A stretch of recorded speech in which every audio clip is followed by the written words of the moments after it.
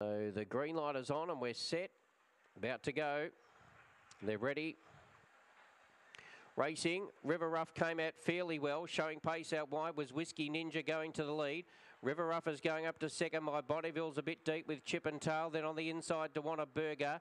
A long way back of the field was Our Redemption with Jams Lightning and Northern Bluefin coming up to the home corner. And River Rough has got away. In second spot was Whiskey Ninja. It's River Rough doing it well, the favourite. And River Rough is too good. Whiskey Ninja's run a great run second.